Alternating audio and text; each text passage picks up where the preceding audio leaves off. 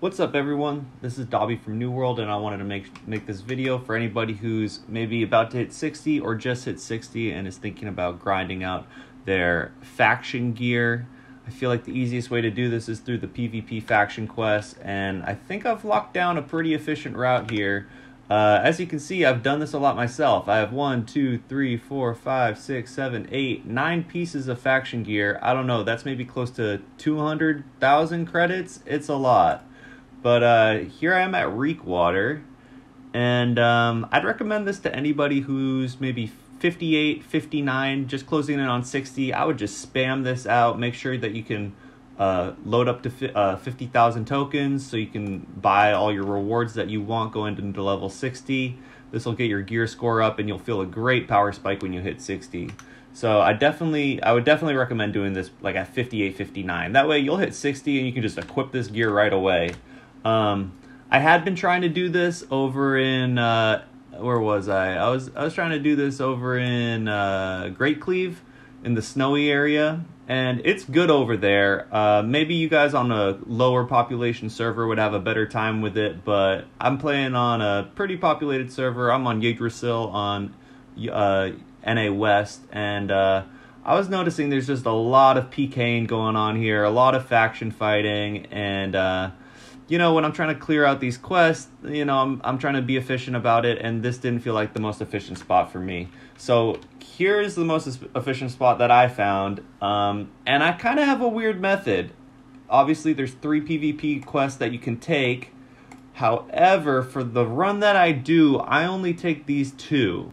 So yeah, I just go ahead and I only select these 2. I've gone ahead and weighed the difference between doing just 2 versus 3, and the difference is just marginal. I think you can get close to 10 runs in an hour if you're only doing 2, and it's something like 7 runs in an hour if you're doing all 3.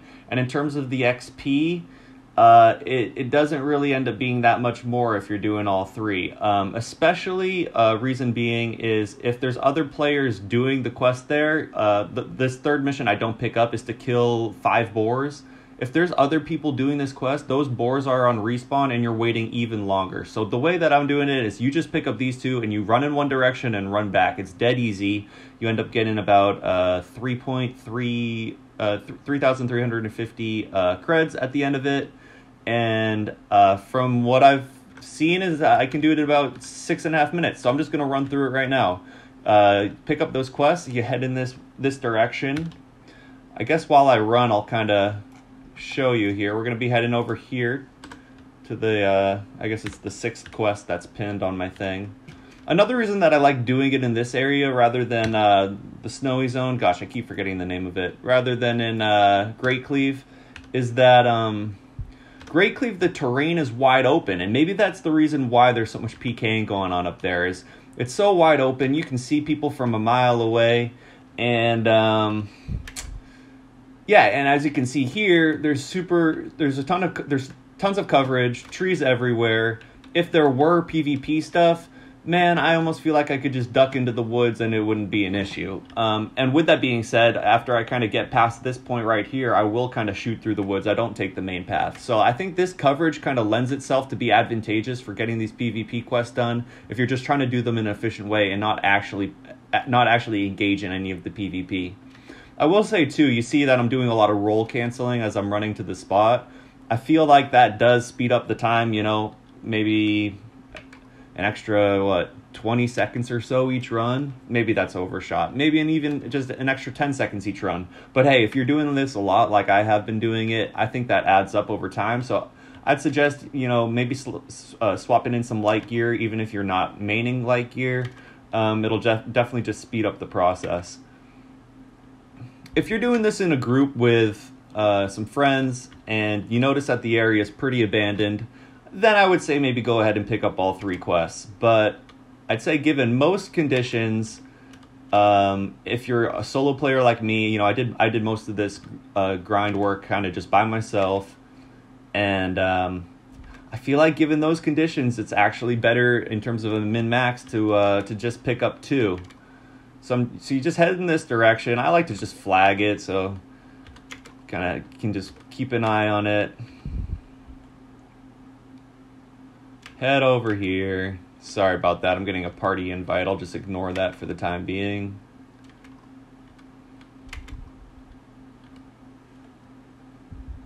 So the first part of the quest is going to be picking up this, what are we calling it? Picking up the experiment results right here. Here, I'll pin this second quest so we can monitor that as well. So we pick up the experiment results, and then we're going to be heading east. So this next quest doesn't start until you enter like this zone right here.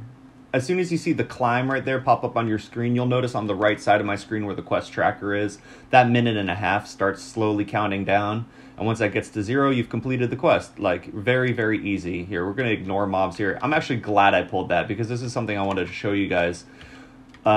It's nice. I'm not sure about that wolf, but the one that I pulled already is out of range once we get to the drop-off spot. So it's actually a non-issue.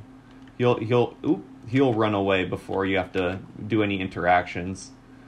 As you can see, the second quest is still counting down, and we're about to get to the drop-off spot. Drop off the experiment or the access components here. I will say, let's see if I can show you guys. There's a wolf right, where is it? Right over, maybe oh, there it is. That gray wolf. You do not want to pull that gray wolf. So I would stay away from that when you're dropping off the results. If you pull that wolf, I think he pulls 2 or 3 other wolves with him, and it's just going to slow down your run a ton. I'm going to stay here on this kind of eastern shore. I will say there were a few runs that I did just because I did so many. There were a few runs where I got excited and just maybe I was, zoning out watching something on my other monitor, and I left the zone before the timer had ran out on this quest, and I had to double back and wasted a few minutes for sure doing that. So we're just gonna keep rolling away from that boar, and he can just go back to his spot.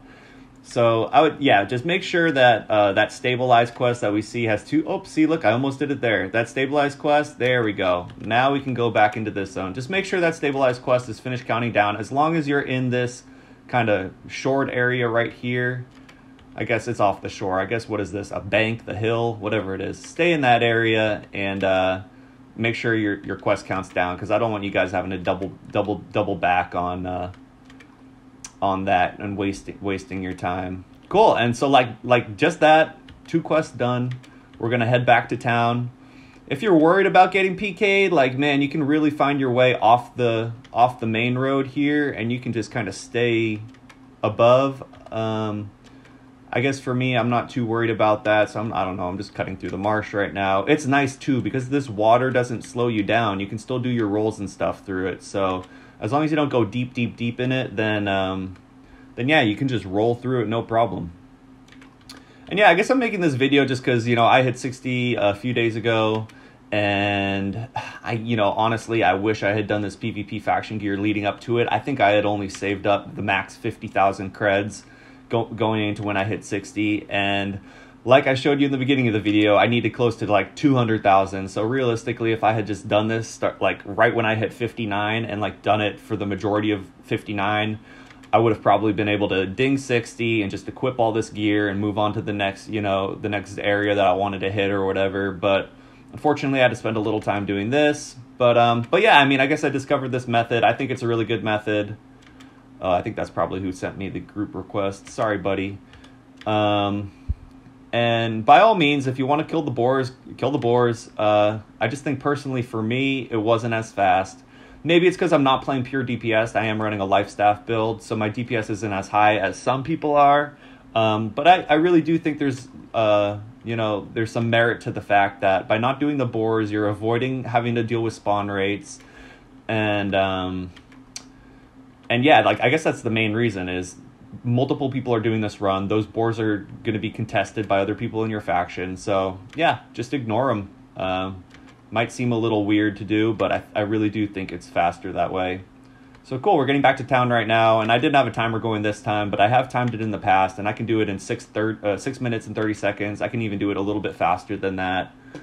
But you get back to your faction guy, turn this one in for 1875 creds, turn this one in for 1500 credits, and then I would just repeat the process, man. This this level 60 faction gear is where it's at. I mean, you know, it's not the best gear in the game, but when you hit level 60, this stuff is really good. So I would definitely recommend you guys picking this stuff up. If it's not statted the way you guys like it, you can go ahead and use these seals to restat it however you want. And yeah, that's my run. So I hope you guys enjoyed the video. I'm definitely going to try to make some New World content as I play the game and discover new things like this. You know, this isn't the most like mind-blowing thing ever, but I do think it's a very efficient run. Okay, I'm going to bring this up just because I've heard a few people having this. I think it seems like there's a bug in the game where a few people's faction credits are getting stuck at 25,000, which is really unfortunate because you need 50k to buy some of the most expensive stuff in here. Like, I had to pay 50k creds for my life staff, and I think actually all the weapons are 50k creds. So I think there's a bug going around that some people's creds are getting stuck at 25,000, which really sucks because that takes all those expensive items that are above 25,000, and essentially they can't buy them right now. So if you're having that bug, man, I'm sorry. I don't know how to fix it, but I've heard maybe 3 or 4 people say that they've had that issue. So, man, I guess, you know, try to dodge that problem. But, yeah, I'm going to wrap the video here. I hope you guys are having a blast playing New World. I'm definitely addicted. Got that sweet faction gear on now. I think I might try to find a dye for the chest piece. But, yeah, I got the medium gear here. I'll equip it because it looks pretty badass. And yeah, that's the video, guys. So if you have any questions, drop them below. Make sure to like and subscribe. And yeah, hope to see you soon. Bye.